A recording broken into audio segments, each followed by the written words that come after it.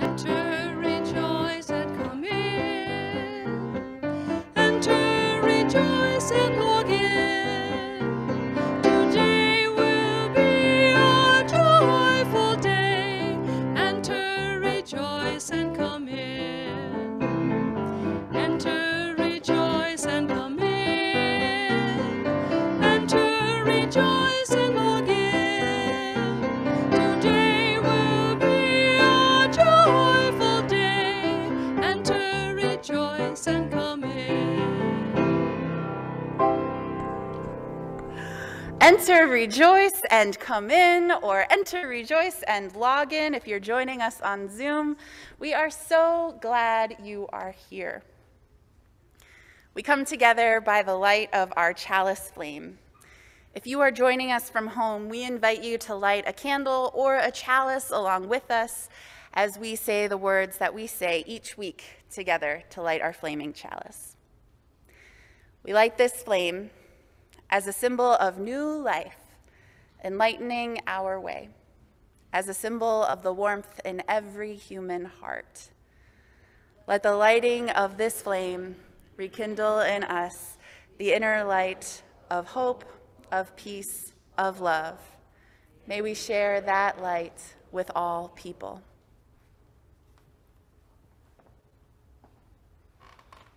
Good morning. Good morning. My name is Greg Weaver. I've been a UU for 30 years and started attending here in 2019. I plugged in here by serving on the audit committee and by volunteering to help lead this morning's service.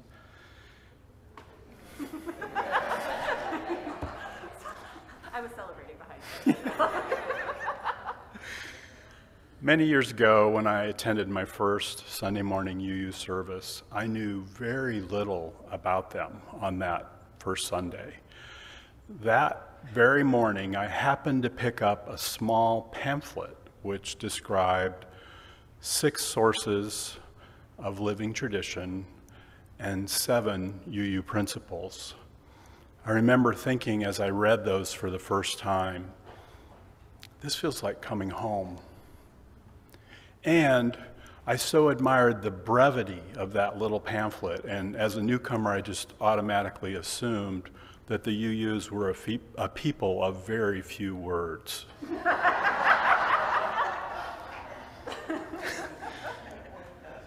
So,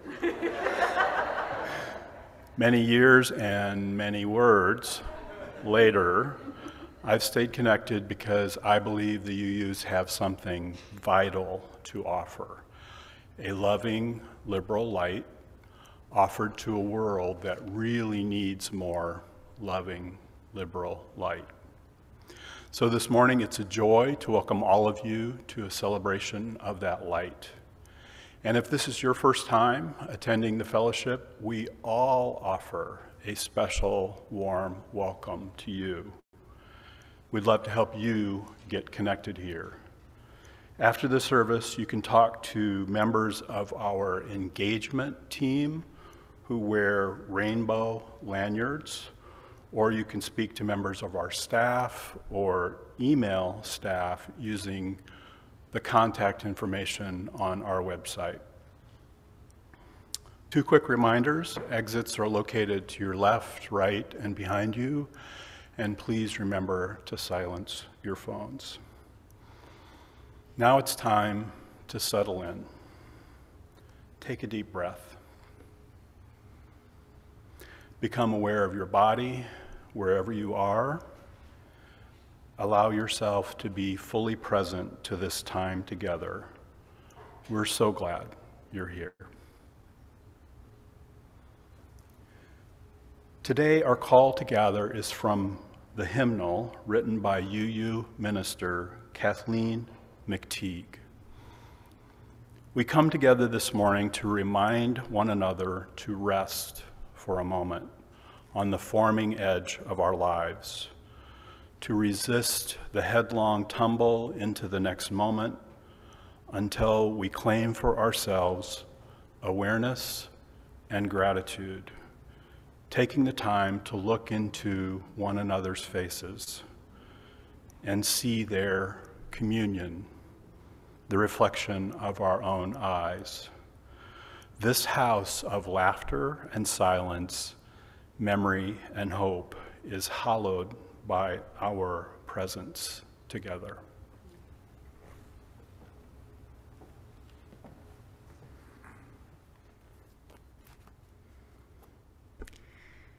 Today we're exploring how understandings of God evolve, and we're reflecting on how we find meaning in our lives. Perhaps the concept of God is a part of your spiritual life, perhaps it is not. Whatever your spiritual life consists of, we welcome you here. We are glad that you are with us in this faith community of many beliefs. One of the foundations of our faith is generosity. We take time each week to practice this foundation, to strengthen our ability to give as we are able, and to receive when we are in need. If you are ever in need of emotional or spiritual or financial support, we are here for you. Please do not hesitate to reach out to myself. It is a joy for me to be able to offer help on behalf of this beloved community. And if you're someone who is feeling stable and able to give, we ask that you do so in that spirit of generosity. There are many ways to give to the fellowship. You can give of your time and your talent, and we especially do need financial resources to allow our ministries to thrive for the months and the years to come. So if you are here in our building, please feel free to come up to one of our ushers who are standing in the back of the sanctuary, or you can raise your hand and an usher will come to you. For anyone, we also encourage you to donate online or via our text to give function on a smartphone. Thank you. Your gifts are greatly appreciated.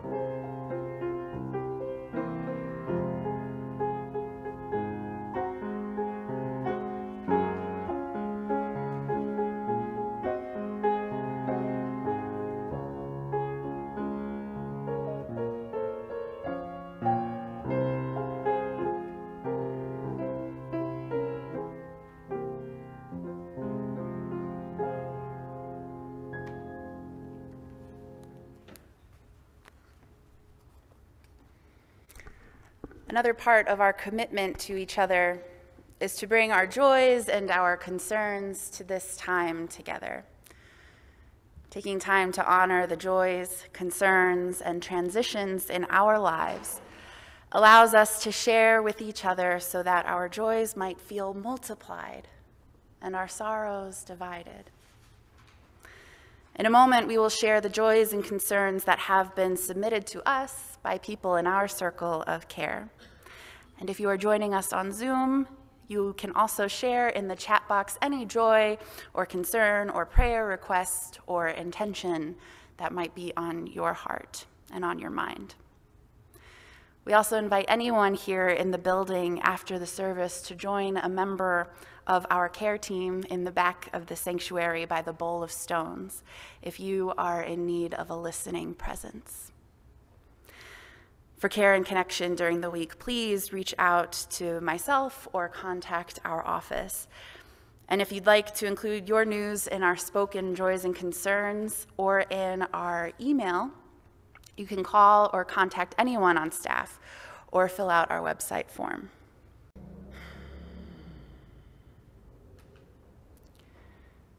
We now turn our attention to the joys and concerns that are wider than this gathered community. We allow our mind and our heart to reach out in ever-widening circles outward like ripples in water. With our first stone today, we honor Juneteenth. We celebrate the liberation of America from the horrific violence of chattel slavery. We remember the enslaved people in Galveston, Texas, the last place in the Confederate States to receive enforcement of the Emancipation Proclamation. We remember the Union soldiers, many of whom were Black, who traveled through the Confederate States to bring that proclamation. We celebrate the significance of this holiday, especially for Black communities in our country. We continue to commit ourselves to accountably dismantling racism and all forms of slavery and white supremacy still present today. We add another stone today for Father's Day. As we lift up the fathers in our circles of care, and those who have served in fathering roles, we also honor the complexities of the day. We celebrate the fathers and father figures among us who have loved and nurtured us into being. We mourn with those among us who have lost a father, and fathers among us who have lost a child. We hold in our hearts those of us who've experienced separation or estrangement between a father and a child. We celebrate with fathers among us who once never thought being a father would be possible because of sexuality or gender. We grieve with those of us in communities where the prison bars of mass incarceration separate fathers from their families. We lift up those among us redefining fatherhood in beautiful ways. We hold all fathering relationships and circumstances tenderly in love, care, and compassion. We enfold all who are celebrating and all who are suffering in the embrace of our hearts, and we commit ourselves to acts of compassion and justice in service to those circles beyond our own. May this moment of silence help make it so.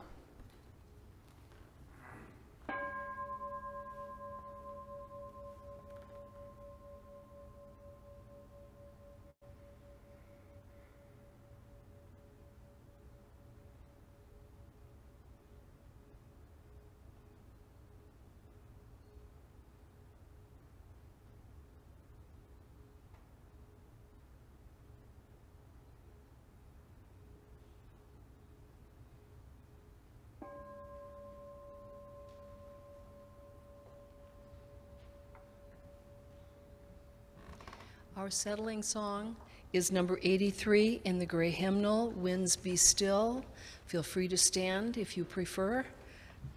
The words will be on the screen or in the book.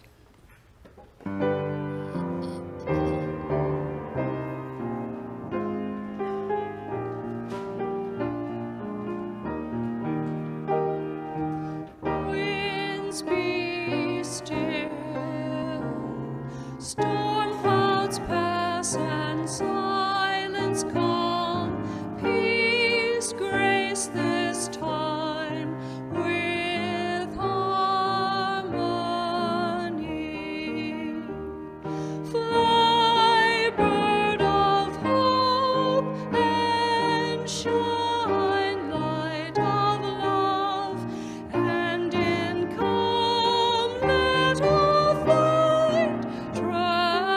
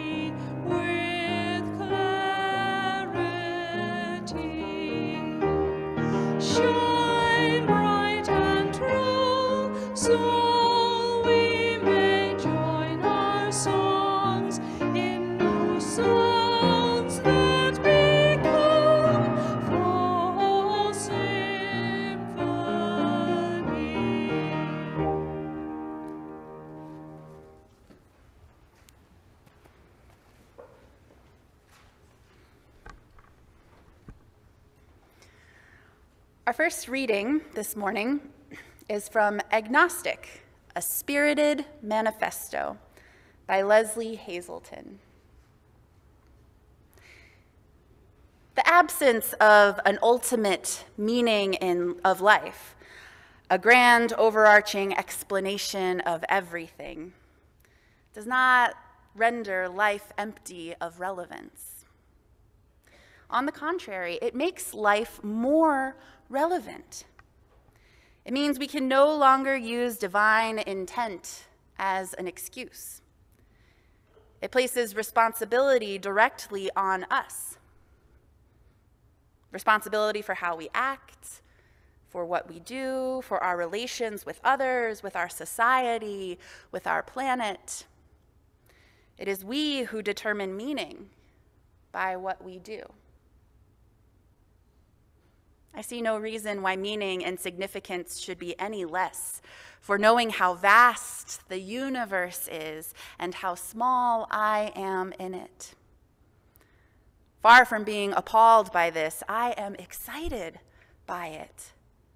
It allows for life as an adventure and for the unexpected and underappreciated value of misadventure. Instead of what's the meaning of life, then, I'd rather ask what makes my life meaningful? Instead of mission, I'm happy to wake up in anticipation of a new day with work I want to return to, people I want to walk and talk with. Happy, that is, to wake up with desire, with appetite, and with the bemused acceptance of being human. The search for meaning, then, is itself a choice. It offers the hope of a consoling narrative that will stave off the awareness of an indifferent universe.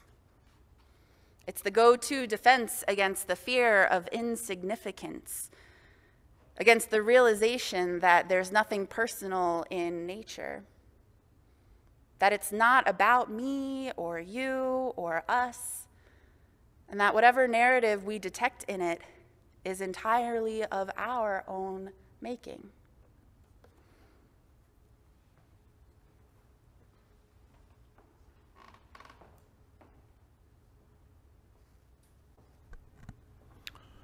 This morning you'll hear mention of the word God a bit more often than you might hear on an average Sunday here. Some of us are cautious about God talk, myself included. But in the sermon, I'd like to share a bit about my journey from Christian monotheist to unaffiliated atheist to UU agnostic. And to do that, with your kind permission, a little bit of God talk is needed. So with that, the second reading is from Eat, Pray, Love by Elizabeth Gilbert, from the part of the book where the author was a meditation student living full-time at an Indian ashram. The Indians around here tell a cautionary fable about a great saint who was always surrounded in his ashram by loyal devotees. For hours a day, the saint and his followers would meditate on God. The only problem was the saint had a young cat, an annoying creature who used to walk through the temple meowing and purring and bothering everyone during meditation. So the saint, in all his practical wisdom, commanded that the cat be tied to a pole outside for a few hours a day, only during meditation, so as not to disturb anyone. This became a habit, tying the cat to the pole, then meditating on God. But as years passed, the habit hardened into religious ritual. Nobody could meditate unless the cat was tied to the pole first. Then one day, the cat died.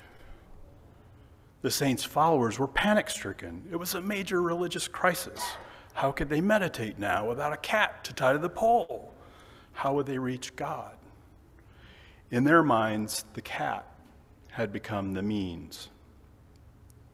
Be very careful, warns this tale, not to get too obsessed with the repetition of religious ritual just for its own sake, especially in this divided world where the Taliban and the Christian coalition continue to fight out their international trademark war over who owns the rights to the word God and who has the proper rituals to reach that God. It may be useful to remember that it is not the tying of the cat to the pole that has ever brought anyone to transcendence. Flexibility is just as essential for divinity as is discipline. Your job then, should you choose to accept it, is to keep searching for the metaphors, rituals, and teachers that help you move ever closer to divinity. The yogic scriptures say that God responds to the prayers and efforts of human beings in any way whatsoever that mortals choose to worship, just so long as those prayers are sincere. As one line from the Upanishads suggests, people follow different paths, straight or crooked, according to their temperament, and all reach you, just as all rivers enter the ocean.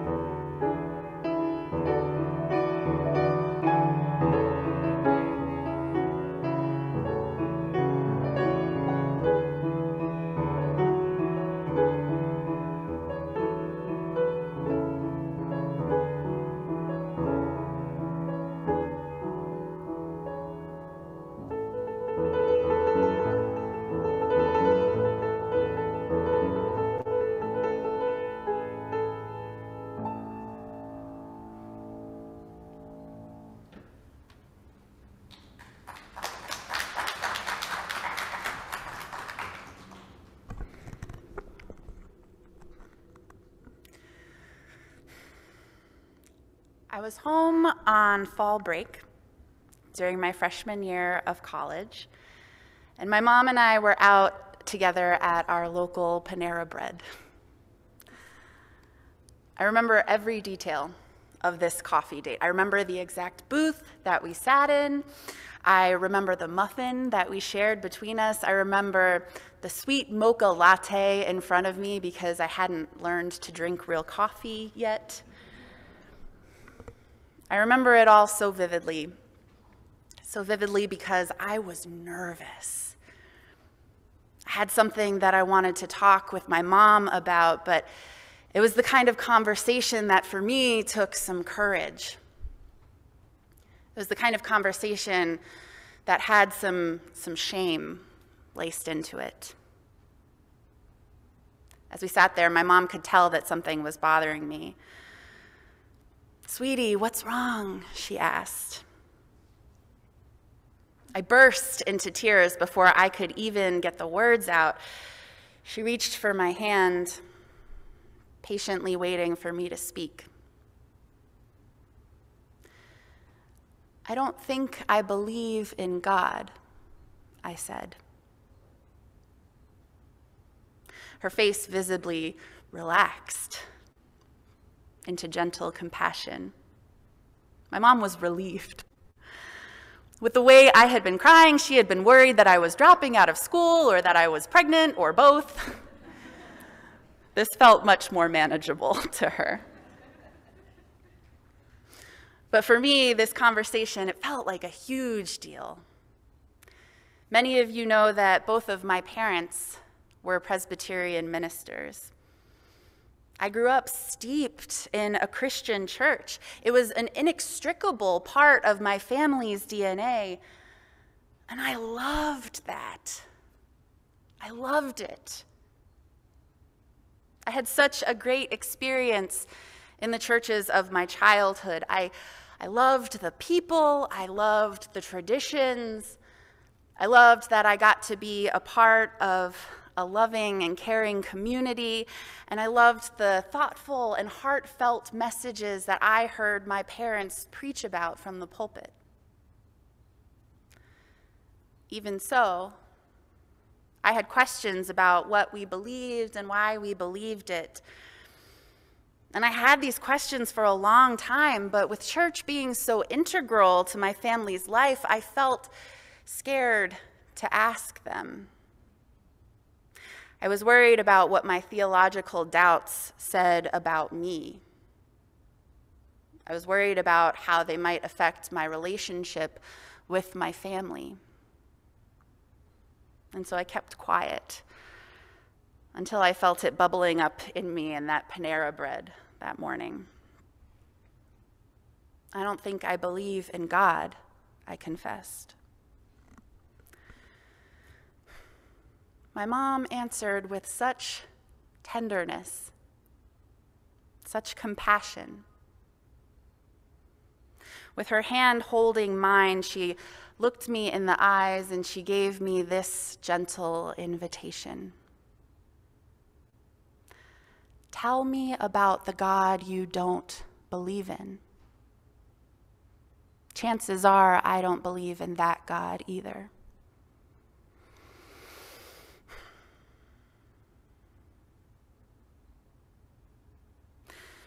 My mom doesn't take credit for this response. She later told me she was quoting other wise ministers who she'd heard respond this way to similar confessions of disbelief. But boy, was this the response I didn't know I needed. I needed that invitation to make sense of the idea of God on my own terms, to let go of all the baggage that the word God can hold. My mom and I then talked for hours about her experience of God and her spiritual journey. And I felt the gates opening to me, feeling a newfound sense of permission to make meaning with this concept of God in ways that could possibly be enriching to my spiritual life. rather than restricting as I had thought before. For me right now, sometimes I feel drawn to use the word God. Sometimes I don't.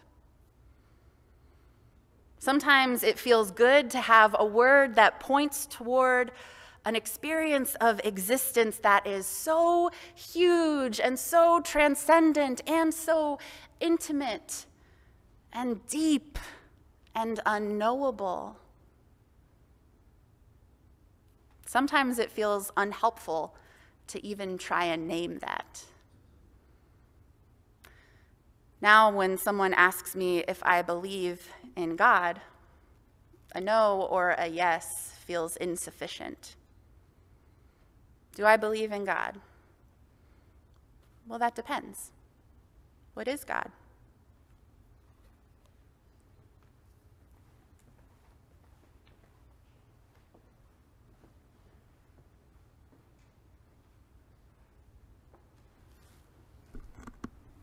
Thank you for that beautiful reflection. One day, completely out of the blue, my 8-year-old daughter asked me, "Daddy, do you believe in God?" Gulp.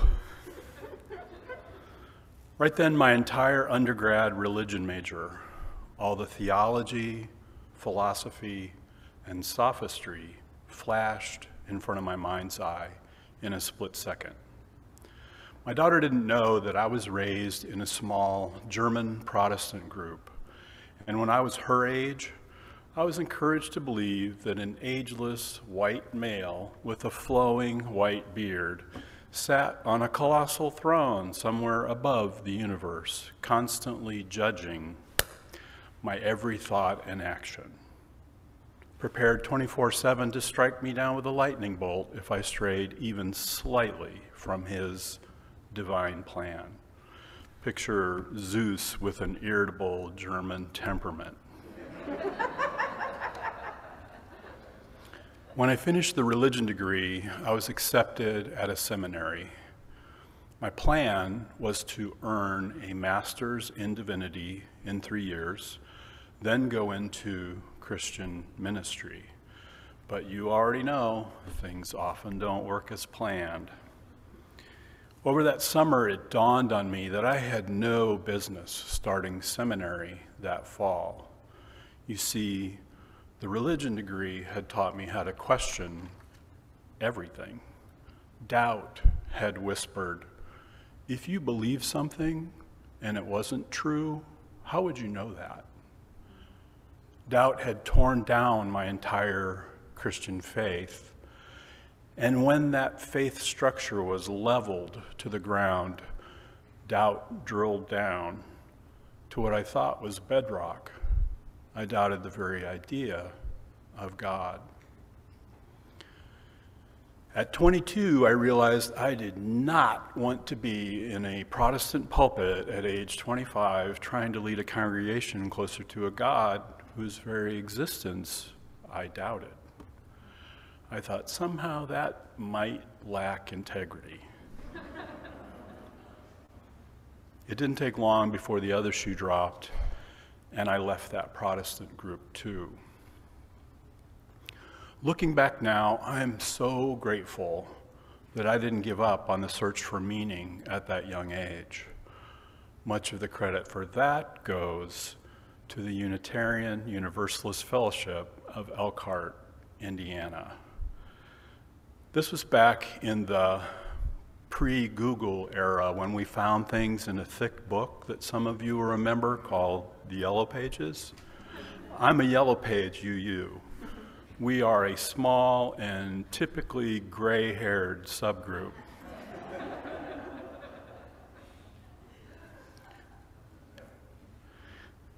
Before I attended my first UU service, all I knew about them from their Yellow Page entry was their funny-sounding name and a street address. I was a little bit nervous, not knowing quite what to expect, and in my nervousness, I almost turned into the Pentecostal church down the street by mistake. if I had, I would have never recovered from my first impression of the UUs. But I found the right place in more ways than one. Most importantly, I found fellow seekers. I found a place where my doubts about God weren't judged. They were given a safe space. And in that safe space, I let go of whatever was left of the image of God as a noun, as a being. That's just a metaphor, after all, never meant to be taken literally. And I opened to the idea, at least, of God as a verb, being, with a capital B. 30 years later, after pondering a lot of great UU sermons, I've come to 3 tentatively firm conclusions about the meaning of meaning, and I'd like to share those now. First, I suspect, but cannot know for sure, that the universe just is, and it does not come to us with built-in meaning. That's a big one, so let me repeat. I suspect, but cannot know for sure, that the universe just is, and it does not come to us with a built-in meaning. Second, however, that's not to say life lacks meaning, because everywhere I look, I see vast systems of meaning, many of them claiming to have a direct line to the divine. I suspect, but cannot know for sure, that we didn't receive any revelation from above, that instead we humans composed and remixed all of our meaning systems. And we did so out of a deep hunger to find satisfying answers to the 3 enormous existential questions of life. Where do we come from? Why are we here? And what happens when we die? If you buy the twin ideas that on the one hand, the universe probably doesn't come to you with a built-in meaning just waiting to be revealed, and on the other hand, you hunger for meaning, knowing that healthy meaning in your life is like oxygen in your lungs, then you've probably already started what UUs call a free and responsible search for truth and meaning. It's a free search because you do not have to ask for permission to start your search, and the answers are not predetermined. Third, I suspect, but cannot know for sure, that everything we know, the entire island of all human knowledge, is like a microscopic dot in a nearly infinite ocean of what is knowable. I got a reminder of that from a PBS program on how telescopes changed in the past century. When Edwin Hubble started his research, it was common belief that our Milky Way was the one and only galaxy. We were off by just a tad. A century later, with the help of his namesake space telescope, astronomers estimate, and underline that word estimate, that there are 2 trillion galaxies out there, each with an average 100 billion stars. That's 2 followed by 23 zeros, meaning more stars like our sun out there than every grain of sand on every beach and in every desert of our tiny blue boat home. And if that's not humbling enough, they think dark energy and dark matter, 2 concepts which balance the equations, but scientists admit they barely understand, account for 95% of the universe. On that point, one of the astronomers said, "It's as if our planet was 95% covered by oceans, and we didn't understand the properties of water. Clearly, there's plenty of room for the shoreline of our tiny volcanic island of knowledge to grow. In the meantime, what I know deep in my heart is that whatever meaning map I navigate life with, that map will never be anything more than a tiny scale model of a much bigger reality. Intellectual humility seems like a wise response. After all, if we can be off by 2 trillion galaxies, what other seemingly obvious beliefs might we doubt?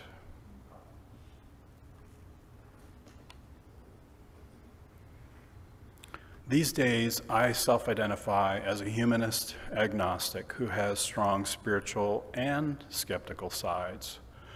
One part of me has a deep sense of mystery and wonder.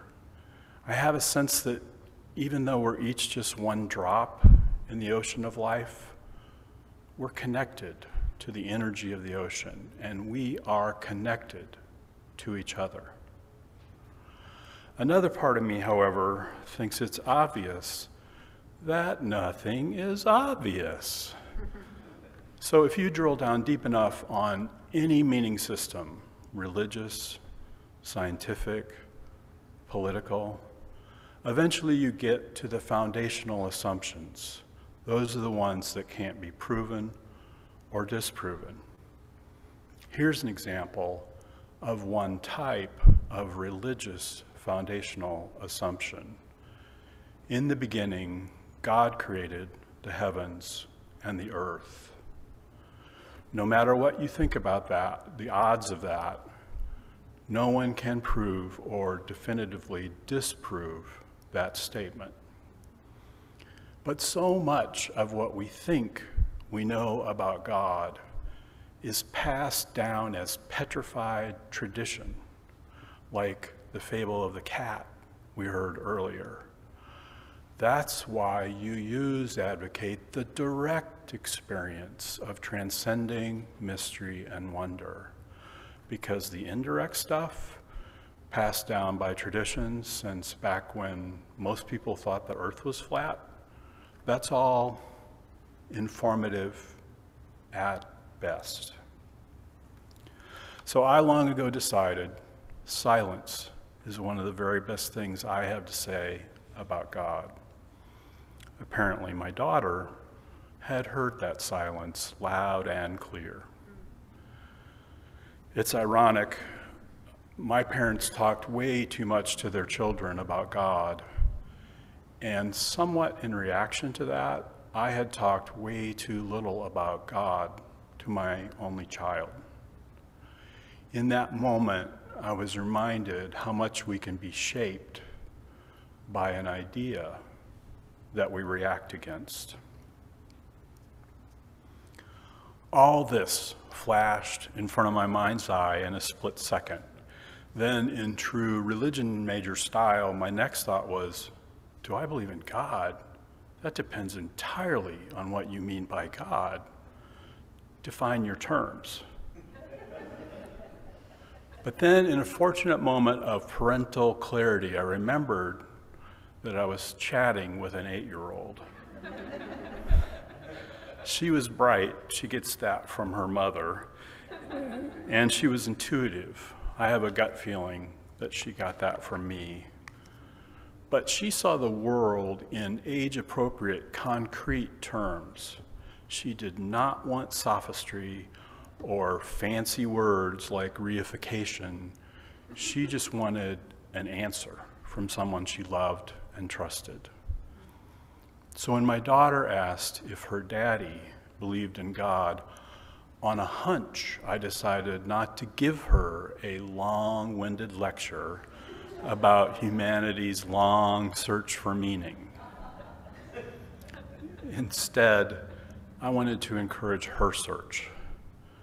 So I reduced all those swirling thoughts down to a warm smile and, sure, sweetie, how about you?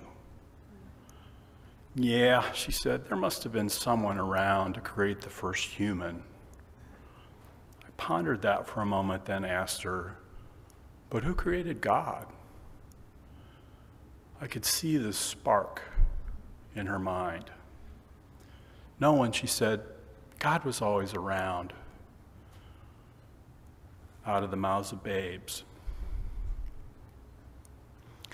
A few years later, in her early teens, one day my daughter announced, I am a UU.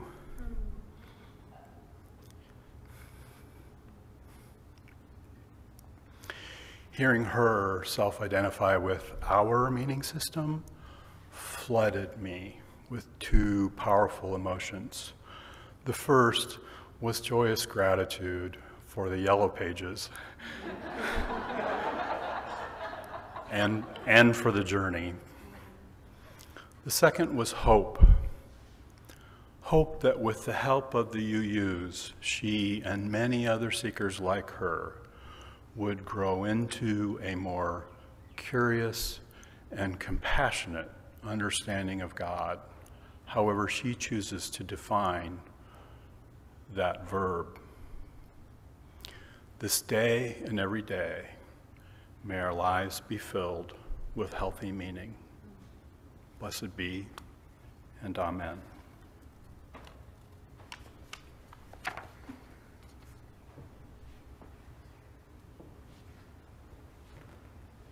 Please rise for our closing hymn, which is Blue Boat Home. It's in the teal hymnal 1064, or the words will be on the screen.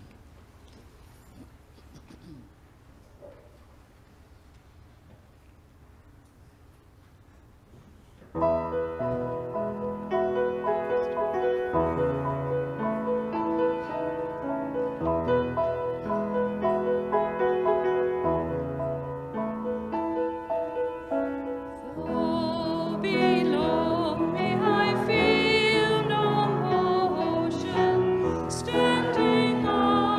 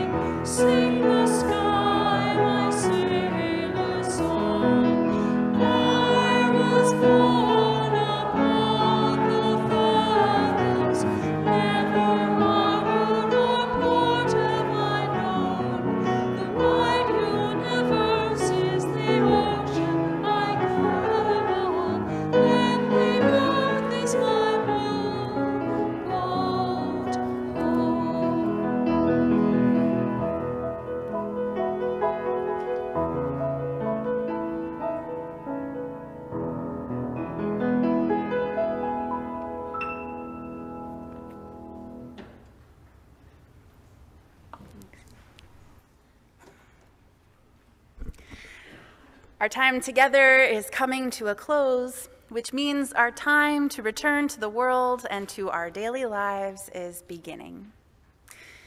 Remember that there are always ways to get connected here, even online, and to live your faith more fully.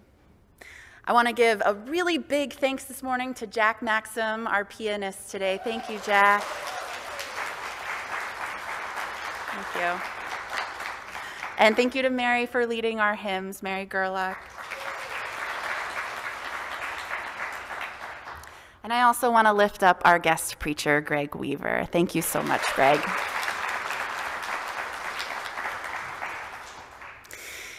Please be sure to read our weekly Scroll e-newsletter, or let us know if you'd like to be added to that mailing list, and check out the order of service, especially on the back, for some highlights about what's coming up. And now we invite you to consider something from today's service that you want to carry with you away from this gathering and into your week. Perhaps it's a phrase, a topic, a song, maybe something else.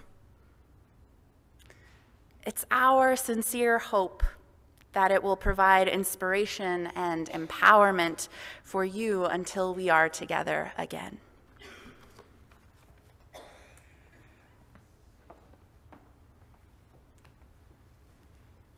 And now, please join me in our unison words for extinguishing our chalice flame, even as we continue to hold its warmth and light in our hearts.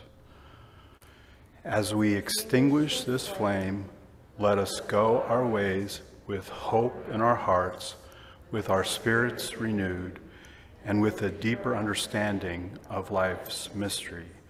Let us carry the light of compassion and commitment to build a better world.